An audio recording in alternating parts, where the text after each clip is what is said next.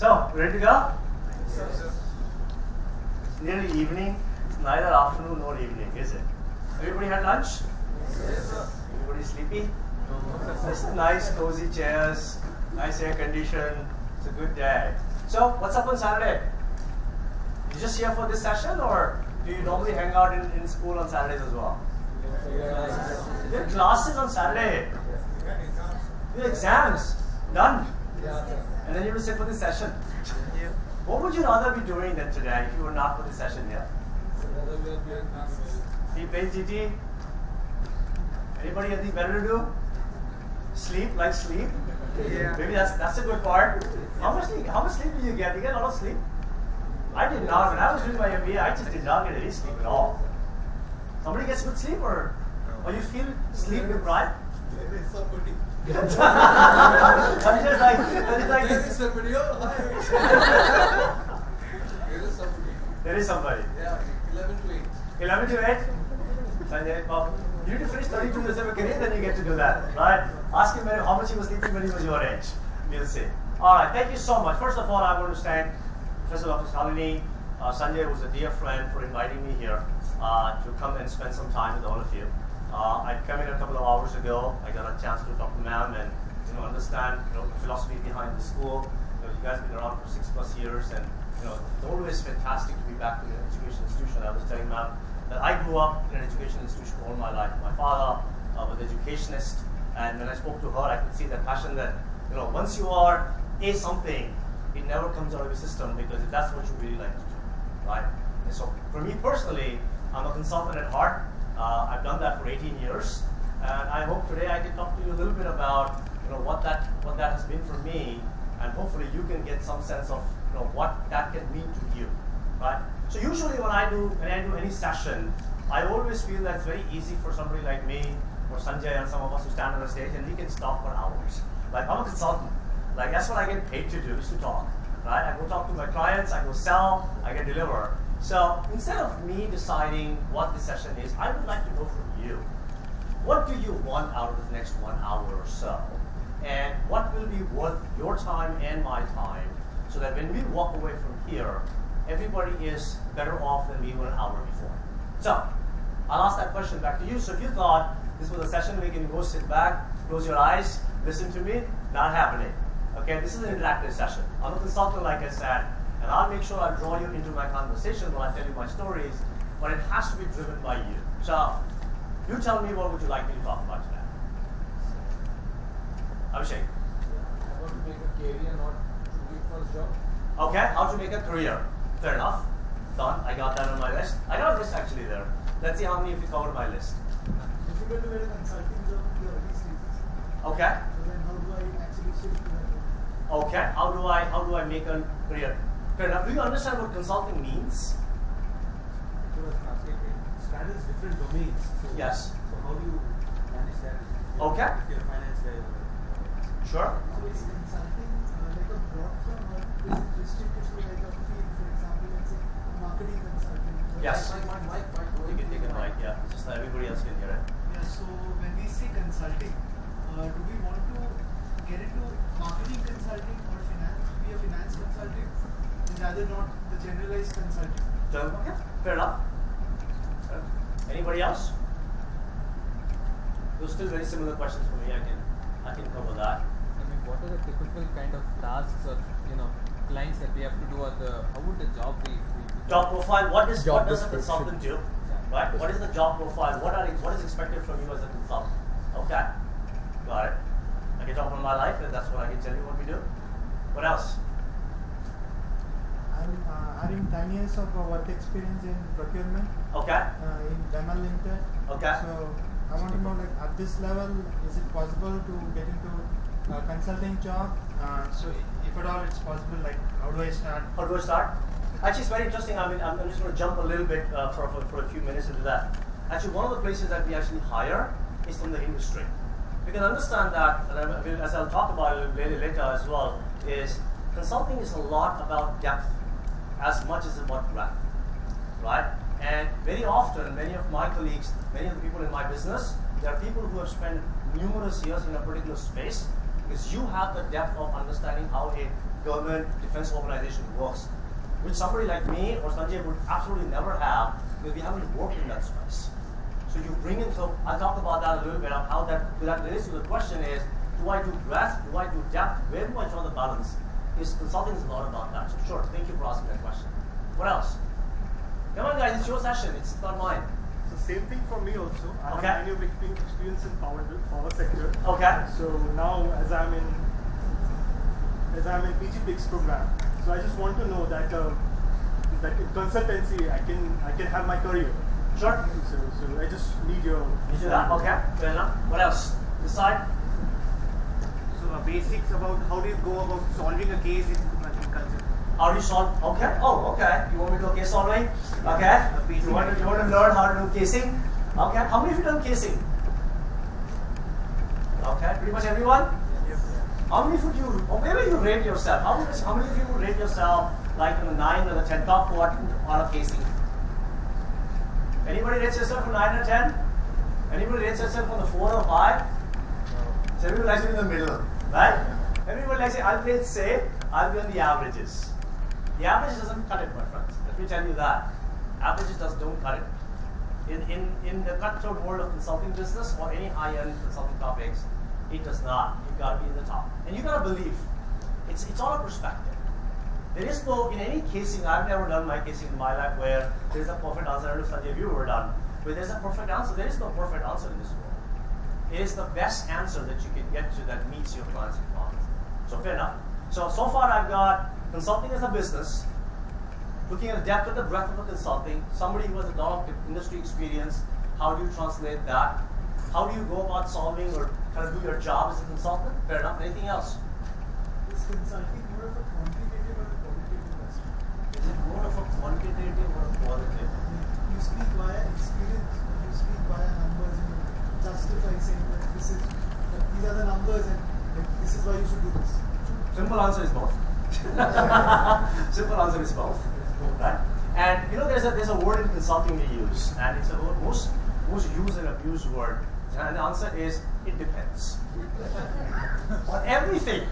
You can go to any client in the world, you can always say, it depends. Right? And then you can start your answer. So it's a very good way to start your answer. Something that depends. Right? It depends. Like when I need to do qualitative, when I need to do qualitative, when I need to bring both, it depends what the question is. Okay, what else? Yes, sir. What does it take to get into a consulting firm? I mean, would you after MBA or do you have to do something else and then get in? Because you said about the depth. Yes. Depth would be, we would get it after quite a few years. Sure. So, sure. How would it go? Okay, yes, Abhishek. So, basically, we know that all the B-school students mainly prone to marketing, doing marketing things. But why not every business school student thinking for consulting portions also, only thinking marketing? Why do focus in marketing? Why not consulting? Sure. Like, how's the job trends in consulting in India? Yes, I can talk about that. This part, top. Yes, sir. What kind of methodologies they use in solving a problem with consulting? Okay, so same that goes back to a little bit I'll talk about it, Liza. And I'll give you some real examples of what I've done in my career to maybe give you some sense of what it takes to solve some of these problems. Any other question? Last question before I start? Yes, sir. Sir, how much lucrative is a career as a consultant? How lucrative? Depends on how you define lucrative, my friend. What is lucrative for you? A field in which one can make good money. How much is good money for you? It depends. It depends. For somebody, like you were talking to some of your colleagues earlier, there are people who do the best degrees in the world and they give up everything and they do non-profit organization work. They make no money, but they're very happy. They're very satisfied because not everything is monetary. But in a very simple way, it is very lucrative as a career option. I would say more than a standard general work order. Because if I were to look at from a market study, because it's interesting you asked me the question today, because yesterday itself we did the benchmarking for compensation for my group, and I mean it's pretty lucrative. It is. And by the time you have, but again, you have to get, like I always say, you have to get to the top. You have to be top of the food chain to get the most money.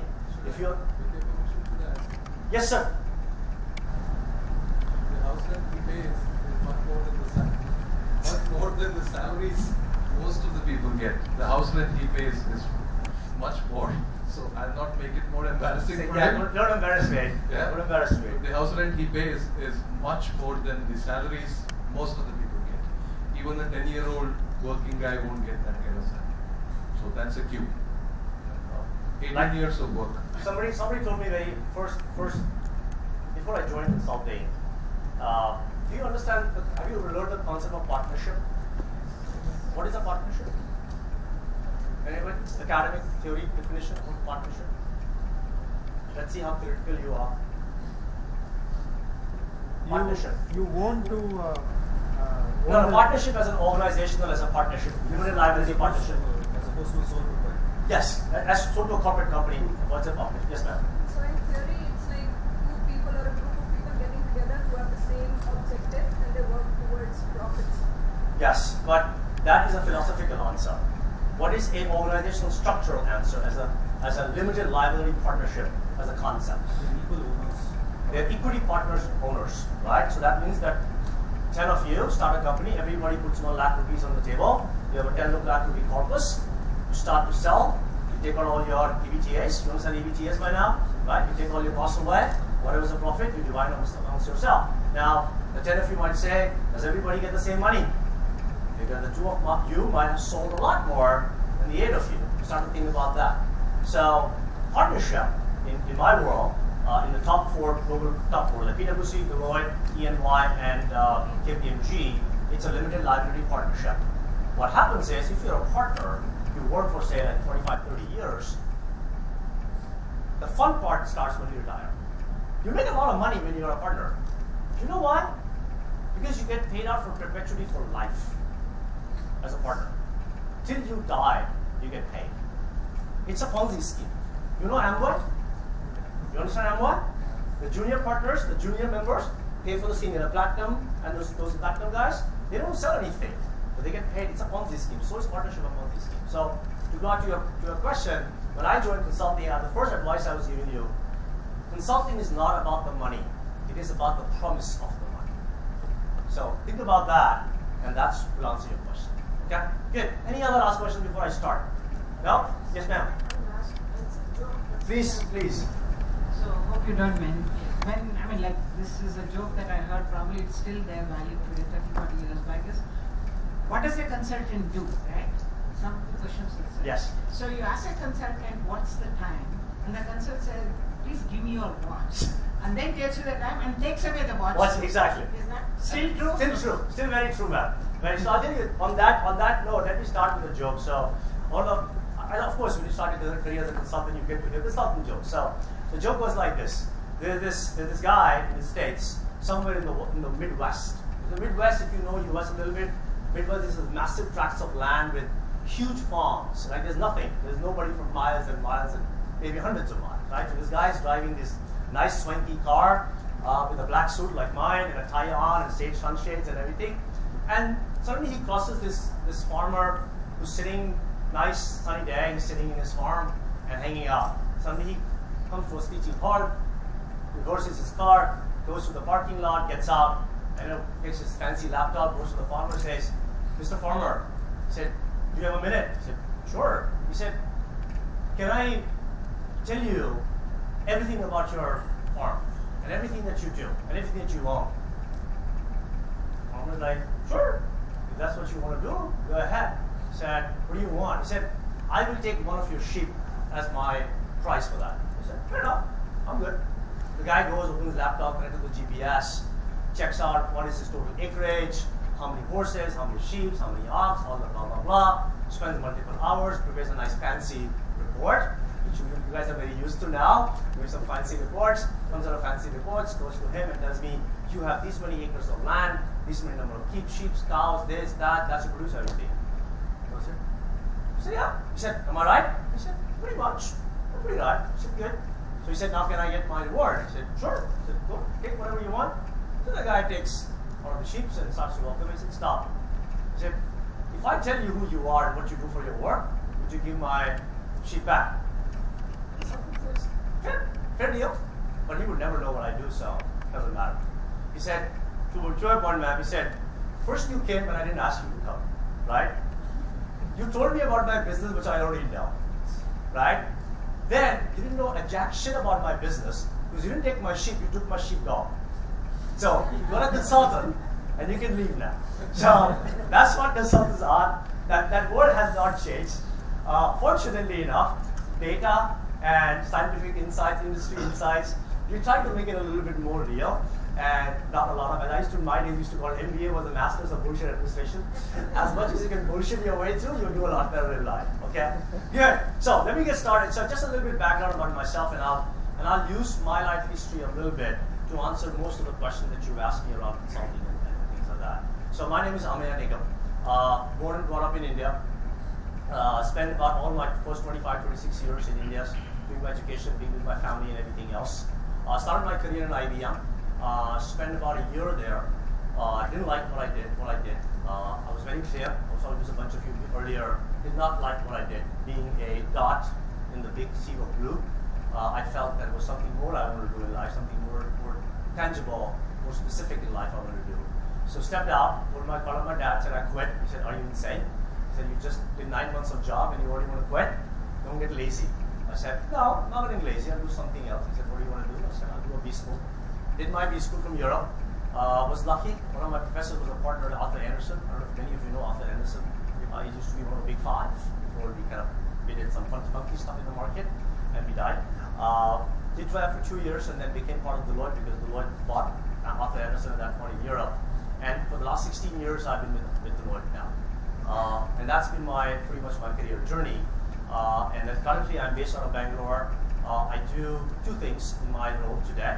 I head one of the business groups, which is what we call as core business operations, which is building enterprise systems for my clients and consulting business for my clients. It's a $1.3 billion business that I run. I manage about $500 million worth of business every day with about 7,000 people based out of India, and we have another 4,000. My boss stays in the States, and he manages the $1.3 billion. I manage about $500 million business for him every day. And then I have my clients. I have two of my largest clients. One of my clients is the fourth largest health insurance company in the US. It's a Fortune 50 company in the US. And we are taking their entire claims management. Anybody who has any medical science background, life insurance, medical insurance background? So if you understand claim management system. So if I take an insurance policy and I apply for a claim, all of you have medical insurance, right? If you go to Allianz or HDFC or Go or anybody else, when you take a claim, the whole claim management process kicks in. And this you're talking about 15 million customers at the end of the day, disbursing about $90 billion worth of claims every year. We are taking a 40-year-old legacy system and transforming them and putting them onto a cloud. So it's not a technology program, it is a complete transformation of the organization for them. So imagine that running 15 million customers, you're going to migrate to a totally new platform and optimizing it. That's what I do every day along with my business. That's my job profile, what I do. So turning to your questions, right? So I had put for myself 3 big categories of questions that I think that would cover. First is, what is consulting? Second is, what does a consultant do and how is it different than the other job profiles that you might be looking at? And the third is, what do you need to do? What are the things that we look for when we are looking for consultants in the market?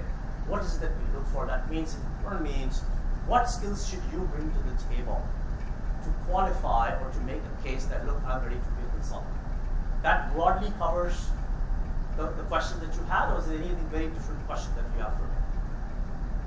Yeah? All right. So let me start. And what I'll do is I'll use my life story. I put my life into 4 buckets: foundational, growth, transformation, and continuous learning. Those are the 4 phases of my life which I will use to kind of tell you a little bit about the question that you asked. So I started my career. I grew up in North. My father was an educationist. All my life I lived in an education institution. And most educationists, like I was asking ma'am, I was like, where have you been? And she's like, I've been in Mysore, moving in and out, but Mysore's been my base. For whatever reason, my father changed every 5 years. We moved to a new city. It was very frustrating as a kid.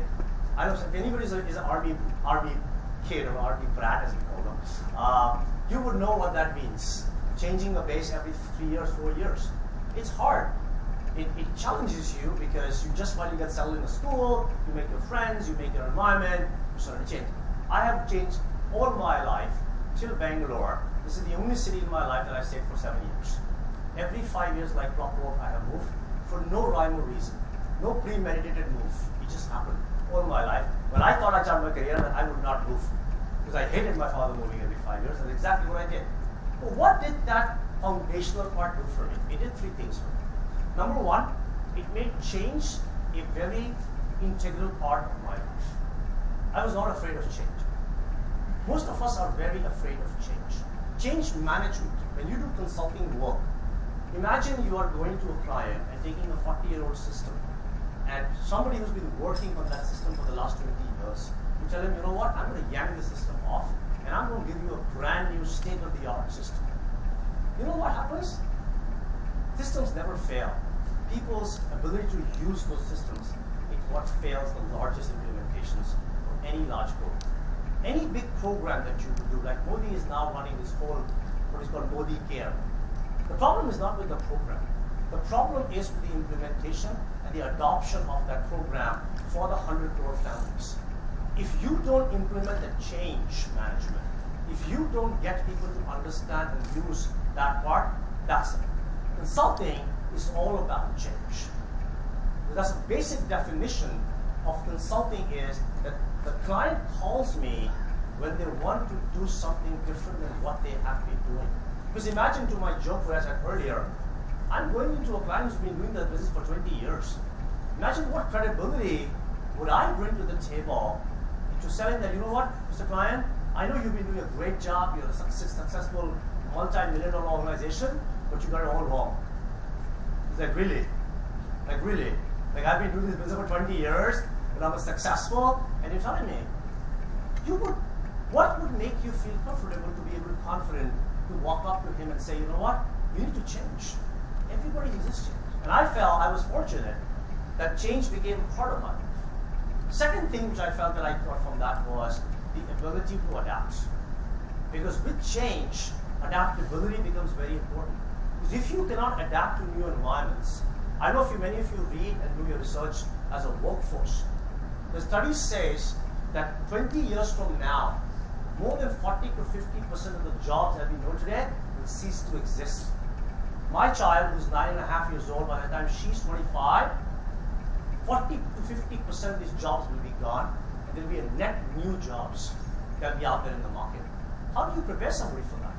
You can't, because you don't even know what those jobs will be. The education system cannot prepare you for that. You have to start to learn to adapt, to figure things out in real time, that as things are changing, that's what is very integral part of being a consultant. If you have the ability and you can show to your potential employer that, look, here have been my scenarios in my life where I have successfully adapted, I have successfully changed, and being able to, third part is to learn and network. Networking is a very, very critical aspect. And trust me, it is not limited to consulting only. Anybody who has to be successful in this world has to build a network. And a network is at two levels for me. It's a personal network and there's a professional network. As a kid, I was building a personal network. Because every time I went to a new city, I had to find those 2 or 3 people who could help me survive. Right? Who could help me figure out what works in this school or not. Which teachers are the ones that you align yourself to, which are the ones you stay away from. You gotta have a network. You gotta have somebody who can give you those tips and tricks. So those foundational years, which were the first 20 years, 18 to 20 years of my life till I was doing my undergrad, I felt those really helped me create a very strong foundation that taught me when I realized, reflect back on my life, that these ability to change, ability to adapt, and ability to learn and build a network are very key foundations if you're looking at a career in consulting. And I'll tell you the flip side of that before I go to my next phase of my life, which I call as a growth phase of my life. The 4 parts, the 4 things that I talked about, it comes at a price. It comes at a price because as a human beings, we're pretty lazy people. We're lazy, very lazy. We like to be in a, if you've done your physics a little bit, in a state of motion of rest or movement, we like to continue to be in that. And most of us as human beings like to be in a motion of rest. Right? It's okay, koi baat nahi. Aaj nikal dekhe, pakka. अभी नहीं रात को पढ़ूंगा, रात को करूंगा. रात में सुबह early morning I'll put an alarm and early morning 4 o'clock I'll get up. Shit, man, 4 o'clock also I didn't get up. Achha, quickly tell me the highlights. Tell me the highlights. So we are eternally optimistic and eternally lazy. Like somehow we feel that some gyan will come to us automatically. You know, we'll sleep in the night or we'll wake up, we'll look at the book and the book will, maybe one day the technology will come, right? Like those jobs that will change and the technology that will change in the future will come. But it's not there yet, right? So it comes at a price because what it does is, it challenges you every day. If you look at traditional jobs, let's take manufacturing, right? Once you learn how to operate a machine, you get good at it. It takes you maybe 6 months, maybe a year, but if you're going to operate the same machine for the next 10 years, after some time it's a pretty mundane job. You're doing the same thing, right? If you are, like we were talking about, teaching versus coaching. Coaching class, what do? I mean, you take the same thing, you repeat year after year after year after year. That's coaching. Teaching is very different because as a teacher, you need to keep learning. You have to understand all the new concepts because the concepts in the world are changing. You have to learn that. And it's not easy because you have to push yourself, right? Same thing is to build a network. Not everybody is a born social animal. We say that humans are social animals. How many of you are very comfortable? Raise your hand that I put you in an absolutely net new room that you don't know anybody and you think when by the time you walk out, you'll pretty much know everybody in the room. How many of you can say confidently about yourself? 2, 3, 4, 5, 6. See? Some of you. And it's easier said than done. To be in a room where you don't know anybody. And you have to be a self-starter. You have to go and introduce yourself. You have to talk about something. Find a common ground. Do you know, have you dealt with Americans much? Anybody dealt with Americans much? What is the one topic, if you just know from general knowledge, what is the one topic the Americans talk about the most? Outside of football. I want to stop you there. We don't know football. American football, most of us don't know. What is the other topic the Americans talk? Let me ask the second topic. Because football is the number one. No. Themselves. No, that's football again, American football. Themselves. No. Themselves. No, they don't want themselves. No, they're pretty good at that. It's the weather. The Americans love to talk about the weather. Sunshine. How's the weather? You know what the Americans do first thing? You open the TV, you look at weather. That's what they do, except for me in California. They only see how hot it is, but the rest of the world, they only do that. That's a common topic. And when I do my calls with the Americans, that's the first time I talk about, hey guys, what's the weather? Because that's the perfect icebreaker. Like, you can talk for 20 minutes on weather. It doesn't even matter. They ask me the weather, I say it's the same as yesterday. Right? How's the Bangalore weather? It's the same. It's hot in the day, cold in the night. That's pretty much it. That's what 11 months out of 12 is the same weather. And you tell the American, oh, today was like minus 20 degrees and we had a blizzard. Today we had, I was talking to my colleague about a month and a half ago, and it was a Wednesday, and he was flying out. I said, what happened? He said, I'm going to get a tornado. Like, and? I said, yeah, I'm just going to fly back home, take my family, go into the bunker, sit out there. Tornado comes through. Then he said, you're texting me that the tornado's there 140 miles an hour, and now I can hear a tree coming off. I'm like, dude, are you for real? But it was great conversation. That whole week we talked about that. So it is, you have to start to learn as a consultant what makes the other person tick. That's what I call as my foundational. So if you think you have those abilities, you ask me the question, what are some of the innate capabilities I have to be successful? Ready for change, ready to adapt, and build a strong network. Because in consulting, you only get business. Like Sanjay says, you're always selling. You're always selling all your life. Whether it's you're selling it to your parents. Didn't you sell this MBA to your parents? How many of you did not have to sell this MBA program to your parents? And they're like, beta, you know, paise jao. Somewhere or the other, you have to sell your parents something.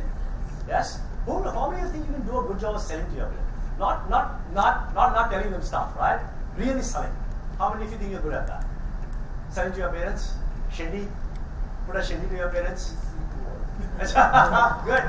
What others you feel you're not good at selling, or your parents are good at you to not sell you? Or they call you out much better? Yeah? What do you think you lack from selling to your parents? Your parents are easy to sell. No? Who said they're not easy to sell? We are all parents here. there are three parents sitting here. There are more. There you go. There are more. You don't believe it's easy to sell to parents? No? So you have to start somewhere to sell, right? But you have to sell. All right. So Any questions at this point? I'm going to keep stopping and keep asking. Any questions at this point? Now, making sense so far? You got the three things? Okay. Now let's go to the second phase. Second phase of my career was when I decided to quit IBM and I went to do my master's MBA, just like all of you. I did my B school from Germany. There was a school called Hochschule Esslingen. I know you were struggling with the name, so sorry about that. It's a German name called Hochschule Esslingen, which is a school. It is a school which is, these set of schools in Europe which are specialized in industry training. So you have the pure universities, which do pure research and academia, which is PhD and master's program. And then there are the schools in Europe, especially in Germany, because they are very focused on building workforce which is industry ready. So this was a program that I went to, and there were a few things that I learned. Number one, I learned how to speak. If I take myself back 20 years, I could not stand on a stage and speak. Many people in my work life find it very hard to believe that I could not stand on a stage and speak, right? They've only seen me speaking. They've only seen me standing on a stage and talking to thousands of people every day. But I told them, I said, I could not, when I was 20-something, I could not stand on a stage and have a coherent presentation for more than 15 minutes. And those of you, I'm sure many of you realize or agree with me, when you are doing the first presentation, you always find that one person in the audience.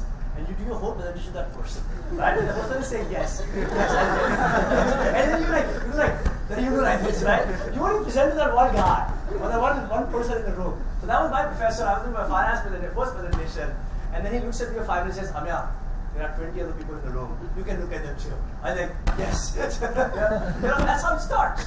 And I felt that when I finished my B skill, that was the one biggest skill that I got out. Because I got very comfortable standing in front of an audience and being able to speak. Most of us, what we do, we stand here and say. So, when we say this, then this is what it means. And then, I can read.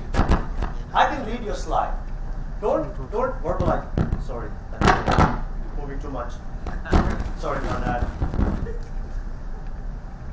I think he's going to kill me after this. Okay. Is that what I'm doing? No. Okay. So, I can read. I can read English. It's okay. If I could not read English, I would be sitting here. Right? Don't repeat. Don't read out your stuff. Please do not. If you want to know what a consulting skill is, the consulting skill is to tell a story. It's to be able to tell there, stand there, use your deck as a background. Use that as a background which somebody can relate to and use that. There are two concepts. I don't know if you learned that. There is a sit-down presentation and there is a stand-up presentation. Do you know the difference?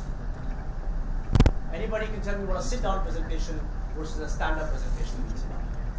Anybody? Take a wild guess. Guys, this is MBA. You're doing MBA. You're going to get paid to bullshit. Take an attempt. What do you think? Just the 2 words. Sit down, stand up. Stand-up is probably walking around. Yeah, that usually happens when you stand. It's hard to be sitting when you're standing. And I'm not like... I told you never state the obvious. Exactly. You cannot learn more better statement than that. Never state the obvious things. So, yes sir. Sit down might be taking reference of the slide that you have, and stand up is not taking reference, rather focusing more.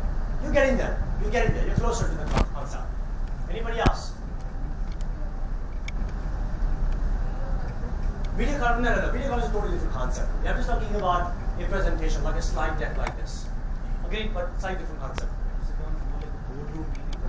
Yes. No, in a boardroom also you can go and present. Yes, sir. So maybe in a sit-down presentation, the people looking at the slide might understand it just by looking at it. But whereas in a stand-up, you, as a presenter, tell. Bang on. What's your name? Tarun. Perfect. Good answer. Applause for him. Good job. A sit-down presentation is the one in which you are not present. You may or may not be present, but your slide has enough content that is self-explanatory. You do not need somebody to walk you through the slide deck, because everything that you need to understand the concept of the topic or what has been presented, you can. Somebody can still walk you through that, but you don't. And a stand-up presentation, which means that your sit-down decks will always be content heavy. There will be a lot more content, a lot more text, graphics, pie charts, whatever. But a stand-up presentation is one when you're talking to it, which means, by definition, it should be a pretty empty and a very bullet pointed and a clean deck. You cannot have a lot of stuff in there because you're speaking to it. That's the other skill. As a consultant, you need to start to learn, because one of the things that you will always have to learn as a B school grad is how to write storyboarding. Have you learned the concept of storyboarding? Does anybody understand what storyboarding means? Storyboarding. These are some of the fundamental concepts that you should be reading, especially if you want to go to a marketing, sales, or a consulting job. A storyboarding concept means if I take the whole, can you go to the, there's another slide there somewhere, no? There's no slide, there's another slide? Okay. No. It was any other slide, because I want to show you, let's just take this slide. If you take the top line, usually see for example, if you take the top, go back. It doesn't matter, don't worry about it. If you take the top line, there is a heading, right? The trustees and blah, blah, blah, blah, blah, invite you to that.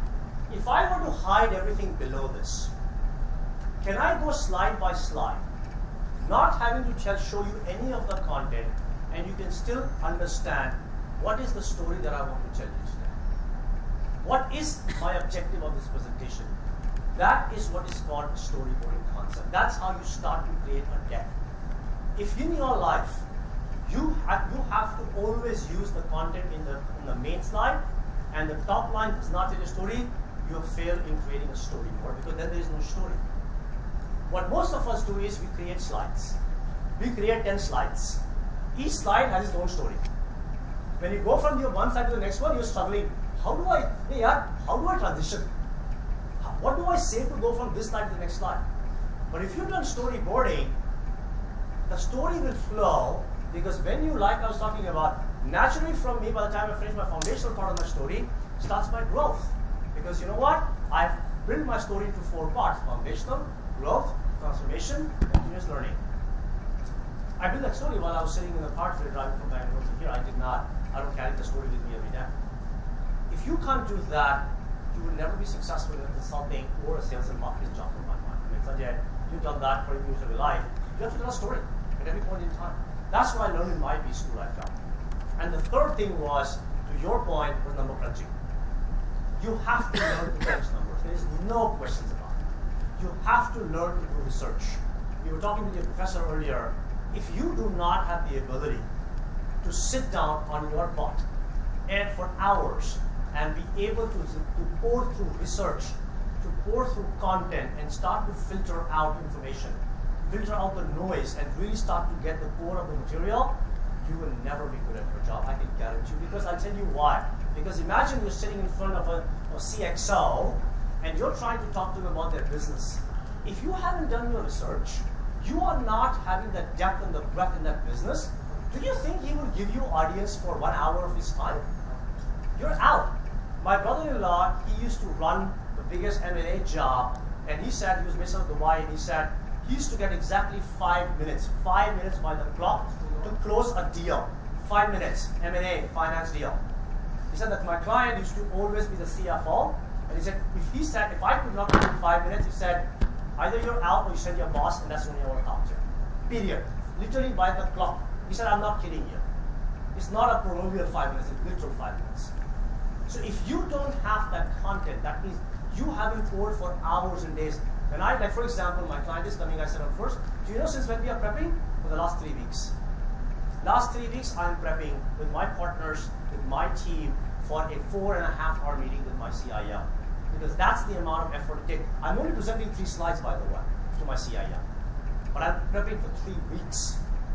I'm trying to think of what all are the things my CIO would like to hear. What are the questions he can ask me? What are the real problems? What is the messaging that I want to do to him? That is what you learn as part of I learned as part of my growth when I was trying to grow. Because that is the growth part. This is your age of growth. This is what you will do in the early part of your career. You will spend if you're a consultant, you will spend your time 12 to 14 hours a day getting into the details of things. Because if you're not on the details, you can never grow to become a leader. Because guess what? When you become a leader, if you don't know your content, how will you ever expect somebody to respect you? If your man does not know 10 more things than you do, how would you look up to her? How would you look up to Sanjay or to your professors if you're very sure in your mind, no matter how much I speak, my professor will always know 5 more things than I will. And if they had not done that homework, they hadn't done their PhD, they hadn't poured their hours, you would not respect them. Same thing goes for your job, my friends. It's no different. Those hours have to be spent. I don't know how many of you have read Malcolm Gladwell. Have you read Malcolm Gladwell? You should read some of these guys. I mean, they're brilliant. Tipping point. Have you ever heard? That's exactly what I was getting to. Tipping point. He says 10,000 hours. He takes the most successful billionaires in the world and he said each one of them spent 10,000 hours on a particular subject, and that's what got to the tipping point. Bill Gates, classic example. Amount of hours that he spent in front of a computer before he got to the point he was. Just a very simple example of it. It doesn't have to be 10,000 in everybody's case. But the point being, you have to spend a lot of time in front of the subject that you're in. I started my career, joined the consulting business. What got me into consulting?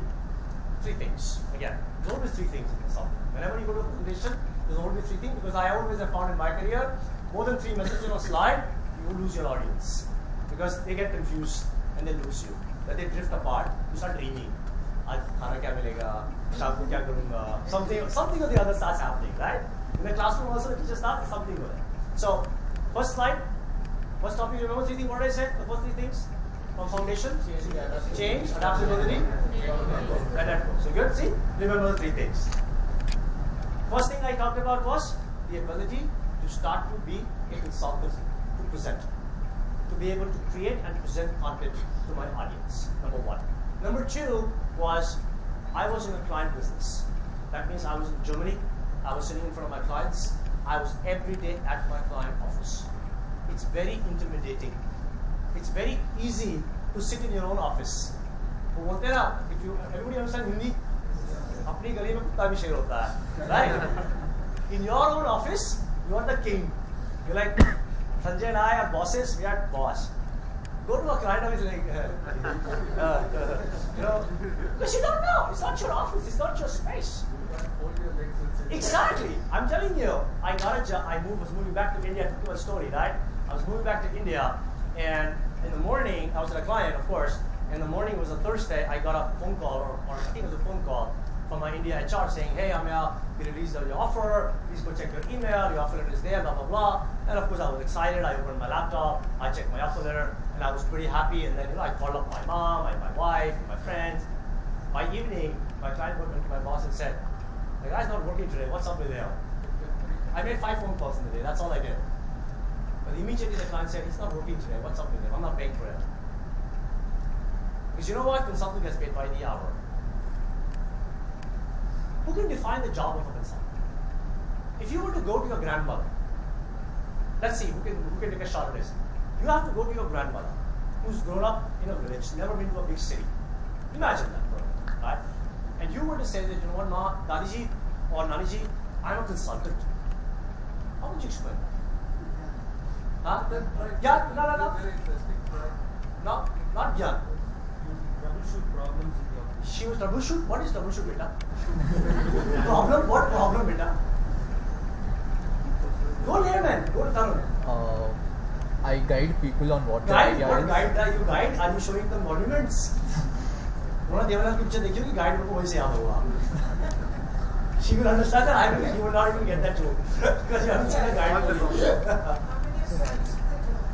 Guide was a Devaran movie in which she was a guide, right? The little guide who shows you monuments. Yes. I advise people on how to. Advice? You know what advice? You're using words which she will not understand. There's a grandmother in a village. Sorry, sir. What? Sir, Companies to help. What's the company? What's the company? In that sense, it could be like doctor treats a patient. No, you're not treating anything. You're not treating anything. Badi baat hai. That's again Gyan. Now. Can I get another word? Yeah, go ahead. Take a shot. Well, I tell stories like how you would tell me. You tell stories, but you're a storyteller. You're a teacher, a storyteller. You're still not getting the job. I tell people what it is best for them. What is best for them? No, still not consulting. No. Anybody else before I go? I'll take a shot at it. So this happened to me real time. I'm talking real time. So I'm in Germany. This is my first job, and we were living in downtown Germany, in Stuttgart. And consulting life, I don't know if you know, is a Monday to Friday life. You fly out on Monday morning to some part of the client business. When I was in Europe, I used to fly to some part of Europe. And at 4 a.m. in the morning, I used to get out of my home, take a flight, go to some part of my client's office. Monday through Thursday, you work. Friday afternoon, 3 o'clock, you take your flight and you come back home. That's your life. All your life you do this. All your life. It's a pretty shitty life at the end of the day. Yeah. Lucky me. Sometimes you get back on Friday. You did not do that either. You used to be away for weeks and weeks, and sales job is very different than consulting that one. Right? So, of course, I'm a Deloitte consultant. Big ass to work about money. You get out of the airport, you take a Mercedes-Benz as a car, you sit in the car, you drive it, you rent it. I mean, that's what you used to rent, right? You're in Germany, you rent a Mercedes or a BMW or an Audi or whatever, right? And I rent like, huh? Ola for you?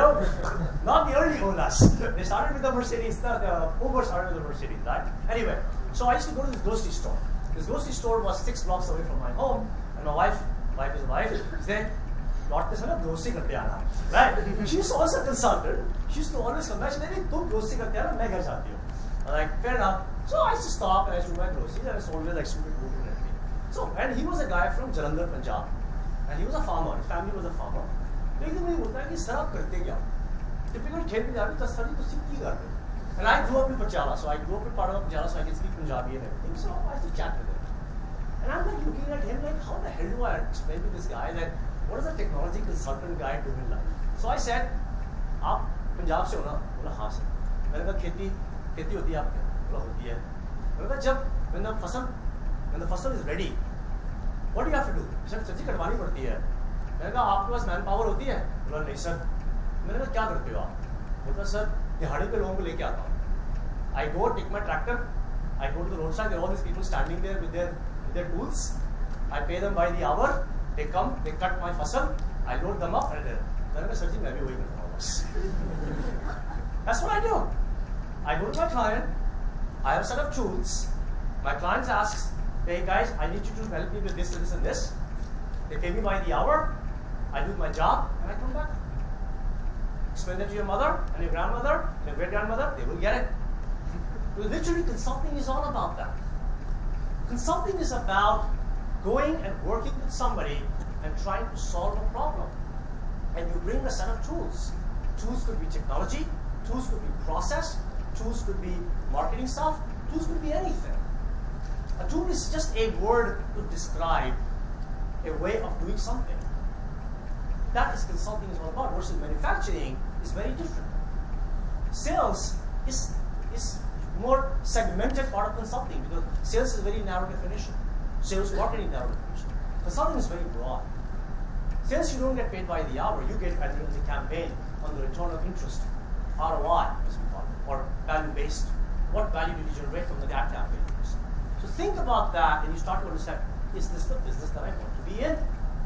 That question, my friends, you have to answer for yourself because I or Sanjay or ma'am cannot tell you what is it that you would want to do. We can give you guidance. We can explain to you what these job career choices mean. Because that's what I figured out when I was growing in my career. I love that. I love that challenge of going to a client and not knowing what will it be today. Because you don't control the client. The client used to come to my desk and say, dude, go figure this out for me. By the end of the day, I want a report. Can you tell me what's going on here? And you scramble. It's an adrenaline rush. It's tiring. It's exhausting. But it is very fulfilling when you actually do go solve the problem. And you put the solution on the table and say, hey, Mr. Client, here is where the problem was. Or here is 3 ideas that I think you can use, and that's going to help us solve that production issues or whatever you might be having, or optimizing the process side, or making your strategy into entering into a new market. When you come up with that ideas and solve the problem, that's what consulting is always exciting about. Those were my 5 or 6 years where I was going from client to client, and I also learned there were some fun parts. There are some, as we call it, fringe benefits. Fringe benefits are there. Travel. I love to travel. How many of you love to travel? Very good. How many of you have traveled for weeks and weeks and weeks every week? Every week you have got onto a train or a bus or a plane. You have for how long? A month or so. A month or so. Come back to me when you're done 18 to 20 years, 32 years there, 18 years here. I travel every week. I spend about anywhere between 8 to 12 weeks in the States every year. Last year, I was in December 23rd on the airport in immigration in the States. The immigration officer says, "Oh, Mr. Nigam, haven't been to the States too much this year, haven't you?" And he said, "I hope this is your last trip." I said, "I don't think there's too many days left in the year." It is hard. Every week I go. My daughter, 9.5-year-old daughter, she turned around to me one day and said, "You're never around anyway, so what are you telling me?" And my wife looking at me like, "Take your feedback, dude." It is a price to pay. It is a price which you have to figure out. That's what I did all these years, was my growth. Fast forwarding, coming back to India. Now you talk about, how do I become a leader? That's what I learned when I moved to India. Germany was all about learning the ropes, being a consultant, understanding between management and consulting. So your question was about, let me touch that question before I move on. What kind of consulting there are? Broadly, there are two kinds of consulting. There's management consulting and there's technology consulting in today's world. Right? There are many flavors below that, right?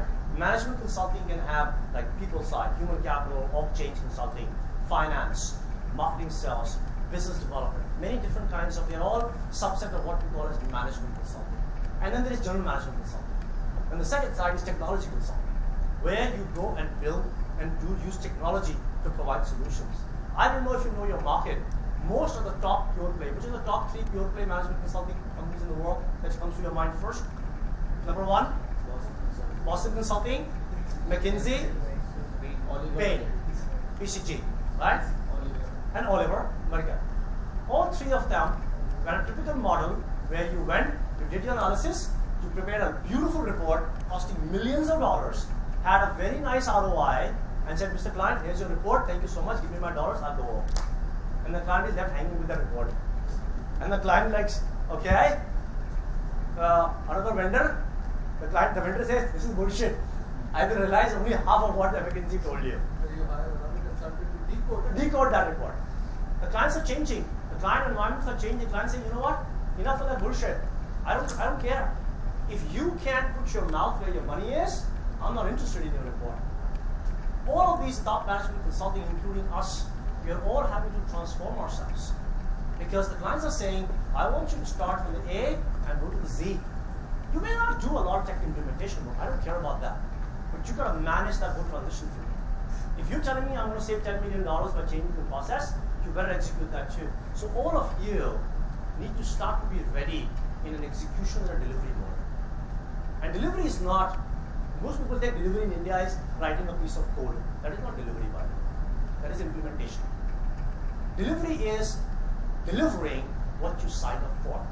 Owning it, planning it, executing it, measuring it, tracking it. That is delivery.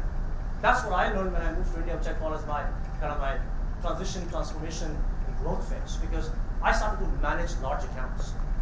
I started to work with large organizations and large clientele, managing teams of 50, 70, 100 people every day, dealing in millions of dollars of financial value chain that I was trying to manage for my clients. It takes time and effort. You have to learn to be a leader because people look up to you. Your team relies on you. That's where your personal capability starts to come to the fore. Like I always said, just because you are good at a subject, especially coming back to education, I'll always come back. My father used to always say, just because you're good at a subject does not mean you're a great teacher. Being a teacher requires a very unique set of skills. Just because you're brilliant at a subject does not necessarily make you. Sometimes the most brilliant people are the worst teachers. Because for them it's all obvious. It's like, what part you don't get? Like, isn't this formula? I remember I told my dad for the maths program, like problem, he said, "Yeah, this is so simple." I said, "It's obvious to you, not to me." Right? I need the steps. You never been in that situation? Right? Yeah. Right? All of us, like dad will say, "Beta, yahan se lo, ye se sab." But no! He said, "What are you talking about, dude?" My dad was a mathematician, he was an engineer, he was a PhD, and every other net value that you bring to the table except this. You don't have a product. I don't have an asset. I don't have a Honda City car or a BMW car or a iPhone or an Apple Watch. Nothing. I have nothing. I only have this. That's the only thing I'm selling when my client is paying millions of dollars to me every year. So if I don't know how to use this and manage the brain that each one of you carries, I'll be totally unsuccessful. So if you're looking to be a consultant, you have to be very good at managing people. And when you manage people, you manage resources. And when you manage resources, that means you're managing outcome. Because accountability becomes a huge aspect. Huge aspect. Because every day, that's what I said, the trick with consulting is that you are held accountable every day. Because every day after 9 hours, the client says, I paid you 9 hours into $40, I paid you that much money, what did you produce for me today? Right? Every single day, you're held accountable. It's hard. It's not easy. So if you are ready for those kind of things, if you are thinking about those kind of things, that is what starts to get you to consult. And finally, as I call today where I am, is what I call continuous learning. I'm a leader. I lead a practice, I lead my clients, and it is about understanding what does it take to be a responsible leader. And leadership does not come with title, let's be very clear. If you think that leadership came with title, you're very mistaken. Because leadership comes at all levels. When you were in school, some of you were school captains, group captains, house captains. That's leadership. When you're here, you have another role maybe. Like Abhishek, you're responsible for recruiting, campus recruiting or whatever, right? Placements. You're a leader in that form. Or you're leading a group, you're a leader. Leadership comes in many shapes and forms. The biggest, you know what is the biggest attribute? What do you think is the biggest attribute of a leader? Charisma. Very good. What else? Managing. Managing. Not necessarily a leader. That's a manager. Manager can also manage. Leader. Very good. Listening skills. Very good. What else? Staying ahead of the curve. Staying ahead of the curve. Taking 2 steps. Take risk. Take risk. Very good. Being ability, because you know what? A leader is the first person who's standing out there. When my boss used to say, the buck stops at me. If the buck stops at me and everybody else behind me is covered, then I'm a leader. If I'm hiding behind somebody, I'm not a leader. That's why they always say, being number 2 is easy. Being number 1 is very hard because there is nobody in front of you. You're the only person standing out there. You have to be accountable. You have to take a decision. That's what happens as a consultant, because when you go to the client office and you go to the client meeting, you have to stand there and stand by your solution. When you are going to do a marketing, you're creating an ad campaign, it's your campaign. You have to stand by its success or by its failure. That's what makes leaders. Charisma, it's a huge part of being a leader. Do people follow you? My first thing, my boss, my manager told me when I became a manager, I said, any tips? He said, only one thing. Always remember in life, make sure that as a manager, people want to work with you, not for you. Do you know what difference is? What is the difference? What's the message that he was giving me? Build something Walk with together. people, you don't walk. So you don't walk ahead, you walk along. Along? Work for you, at least when you pay money for them, they will work For you. for you. If you don't pay any salary or something for them, they will not work. Yes. They will still want to work with you because they want to follow you. When they want to work with you, it is by choice. When they have to work for you, it's because you get paid for that. I don't have a choice, I'll work for you.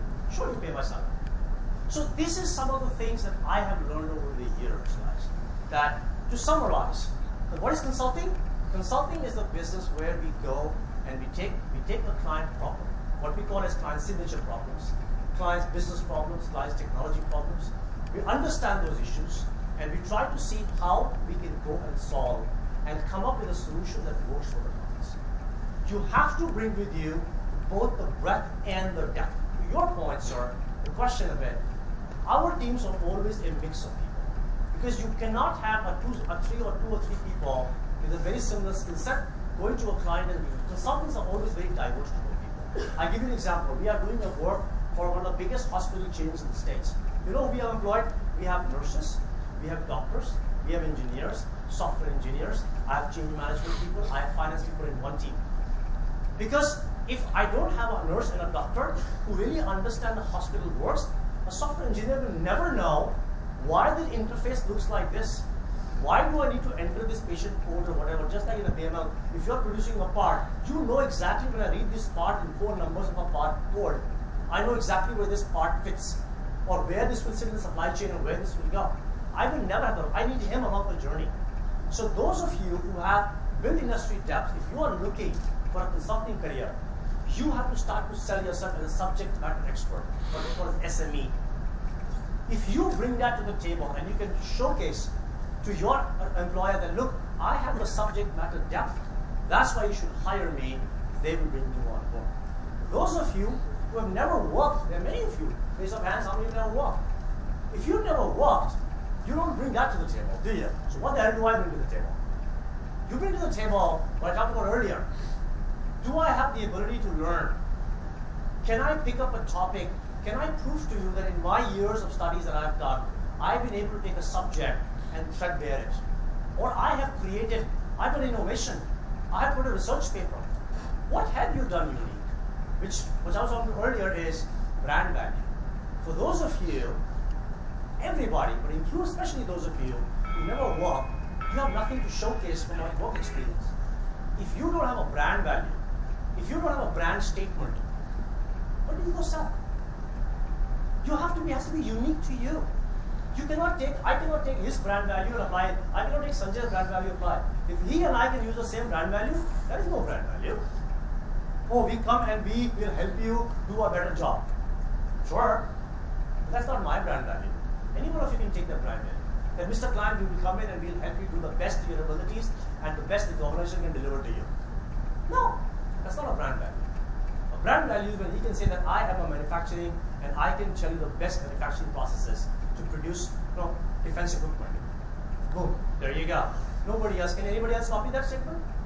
No, none of you can copy, only he can do that statement. That is the other thing you need to think when you're starting thinking consulting business. But in general, this applies to everybody. Anytime you walk into any room, in any conversation to any employer, any client, you better be ready with your brand value. If you don't have a brand value, I don't know how you present yourself. And that's how you start to build that company. Then you look at the attributes that I told you. Start to look at those attributes. Adaptability, change, learning, making sure that you're always bringing the best to the table every day. To do that, then you apply that to how do you scale that up? How do I take out all that I've learned here, package it up, and go sell it? You do all of that, you're ready to be a consultant. Make sense? More knowledgeable than an hour before? Or an hour, 15 minutes? Yes? Yes. So thank you so much for being here today and listening, and I hope that some of my experiences, some of the things that I've done in my business, and I didn't want to focus on what I do in my work because I don't think that's relevant. We can always talk about that. There's lots of stories I can tell you about how I do my work every day. But I just want to make sure that I bring us forward because the topics for me was how do we make sure I help you understand what is consulting as a business? What is it that it takes you to become a strong consultant? And trust me, some of these concepts can apply anywhere. It's just not about consulting. And I'm just trying to focus on the middle of consulting. Any last questions? Any statements, Sanjay, ma'am, anything before I end my day?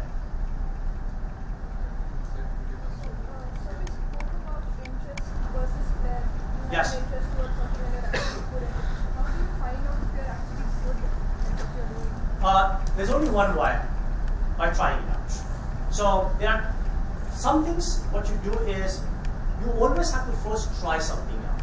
Without trying something out, it is, in my mind, it's absolutely impossible to say that I'm good or I'm bad. You may not know how good I am. So try. Second thing is, take it easy. Have a bunch of people around you. That goes back to your network. Have a bunch of people that you trust, who can tell you, give you some real feedback to say, do I have? And the third thing I'll tell you, which I didn't actually touch upon and I should, is if you have fun, you have a flip. If you enjoy every single day, every single minute of what you do, like ma'am said, she's been doing this for 30 years plus. 42 years she's been doing it. She enjoys every single day. She has a flair for this. Because you cannot enjoy it for 42 years if you did not have a flair. So you don't have to wait 42 years. Okay? But you can start quick, but you can take some input. And you can also see just, am I happy? At the end of the day, do I feel good? If no, if you think it's a crappy job, it's not your flair. Alright? Thank you so much. Yeah, I have one question. Ami, one more thing. I want you to share what you shared in the boardroom with future people on choosing a career. Sure. Okay, let me ask this question, then I'll come back. Go ahead. Question. Software, automation software like Sheldon, which is used by Accenture. Yes. So is it going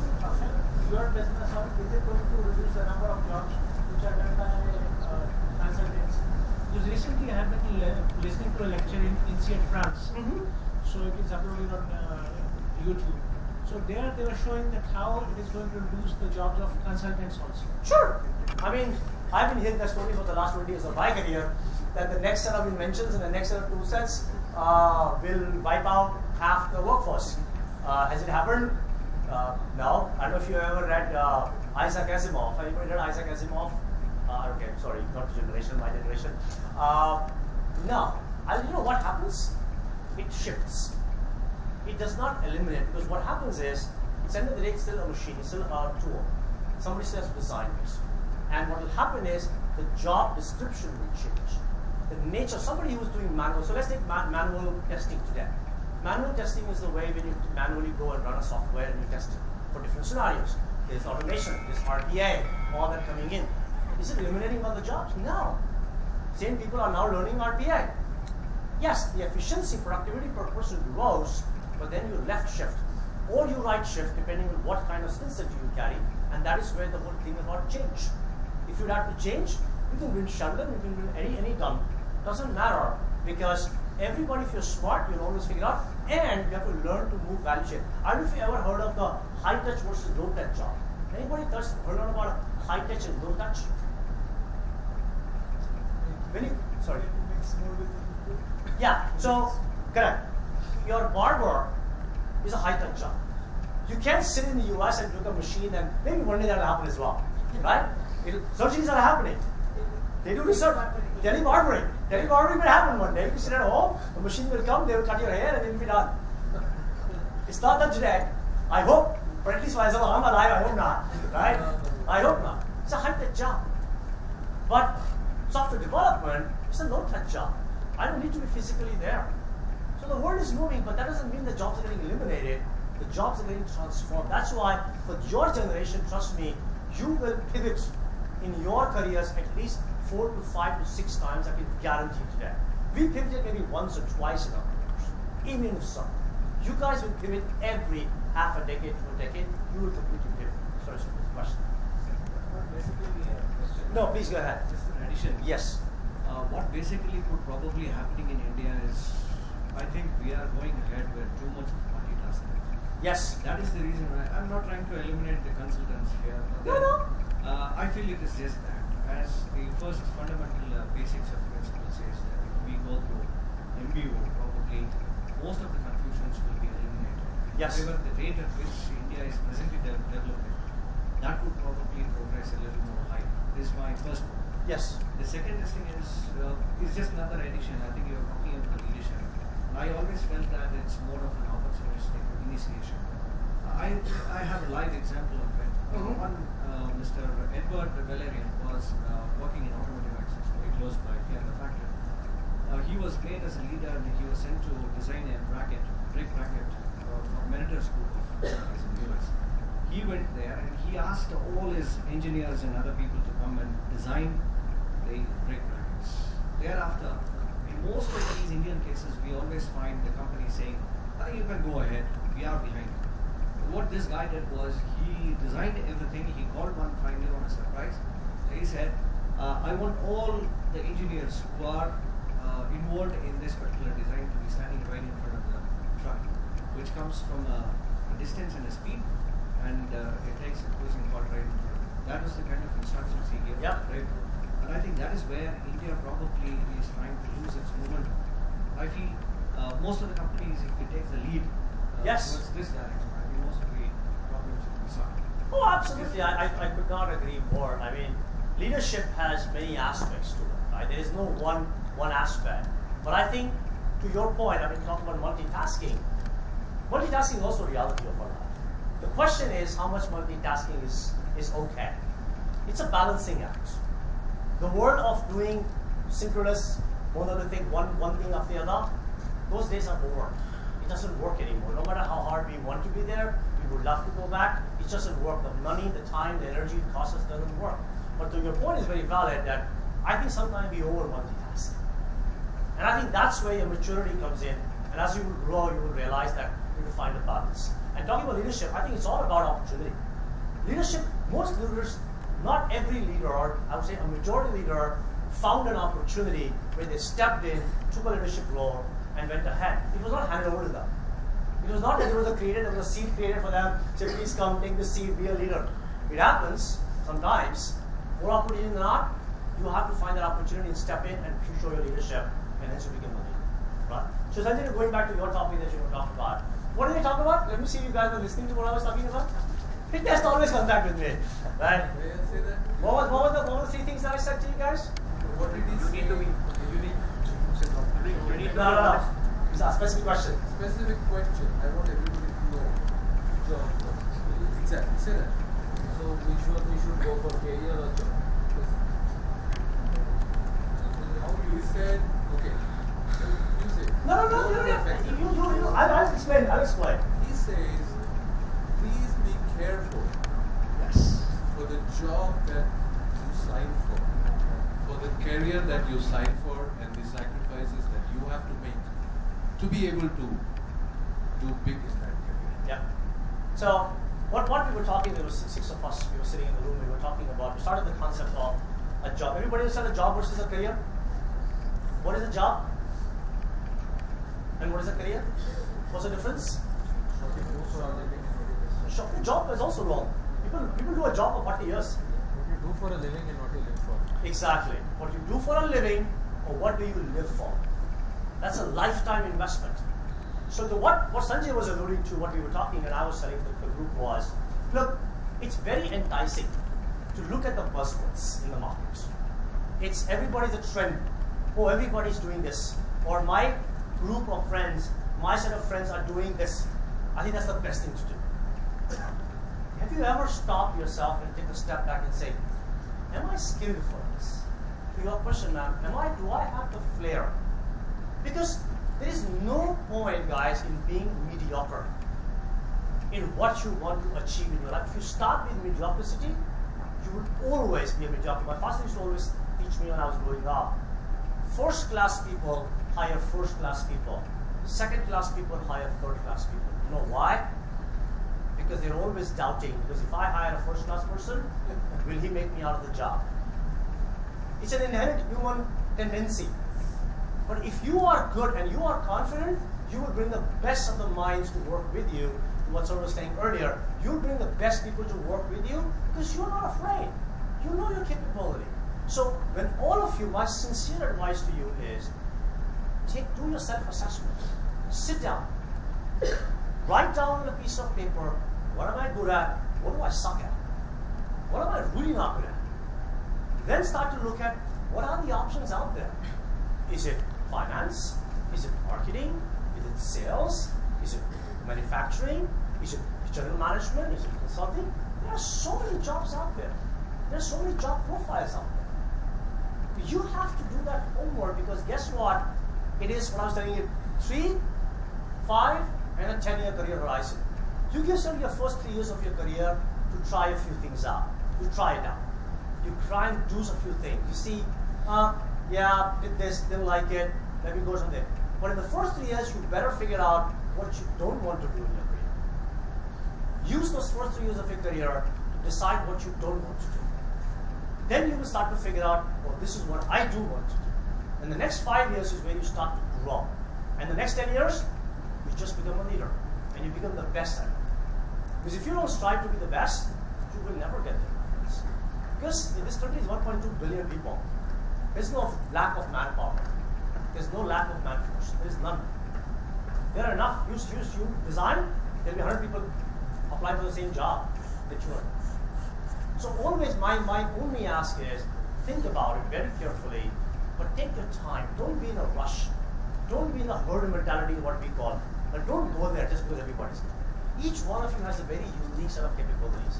Leverage them, hone them, and then bring the best out of you. And I can guarantee if I come back 3 years from now and we come together as a Deloitte group, I'm sure that all of you will be successful in what you decided to do. You decided to do. Not because somebody else decided to follow. Never be a follower. Follow your own path. Thank you so much. Really appreciate it.